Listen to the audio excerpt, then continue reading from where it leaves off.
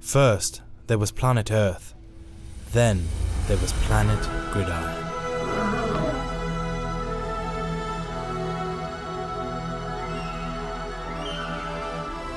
We see the young rookie Jared Goff in his natural habitat, tossing and turning nervously in the confines of his own bed. This quarterback is of particular interest as he was drafted as the very best of them all.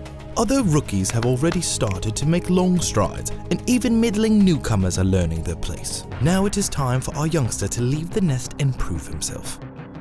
The league's top defenders lie in wait for the rookie's misstep. The little Goff has lost his footing. This is no iguana escaping snakes. The baby ram is brought to the slaughter. The defenders feast. Next time on Planet Gridiron. Here we see a walrus relaxing in the warm water. Oh wait, no. That's Coach Andy Reid taking a bath.